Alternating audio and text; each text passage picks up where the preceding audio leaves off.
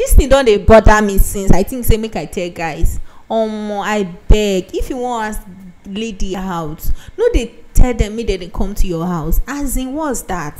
Why will you tell a lady that the first thing you are just meeting a lady and the first thing you are saying is, come to my house? Like, how? Why? Like, I was talking to a friend and she just told me that the guys that she has been meeting, just not just one, or maybe that one was stupid. No, like, it's like all of them now, that's their trend. You just need to come to my house now. When are you coming to my house? You're just meeting a lady and the next invite you're giving them is your bedroom. How now? Papa don't go die. Papa don't go die. Oh God, they calm down. Even Jesus said never carry us go in Papa house. You see, they tell us, say, for my Papa house there are many mansions. After this world we go reach there. You want the first thing they say, come to my house. Waiting.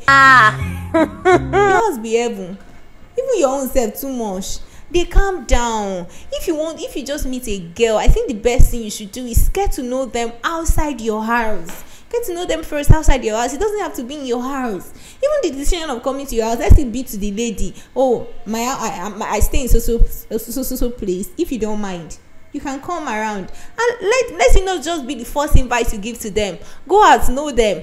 It doesn't have to be somewhere very big. I think that's the thing that scares most guys. They will just be like, oh, I don't have really much on me. Maybe you don't have much on you and you think you don't want to carry the girl to a very luxurious place. It can be at the beach. How much is entrance fee at the beach? You will still see 2K in Lagos, 2K beach. Even the expensive one, 4,000, 5,000. Just, it's better than just say, let's come to my house. No, there's nothing so special about your house first. Get to know each other first, somewhere outside your house.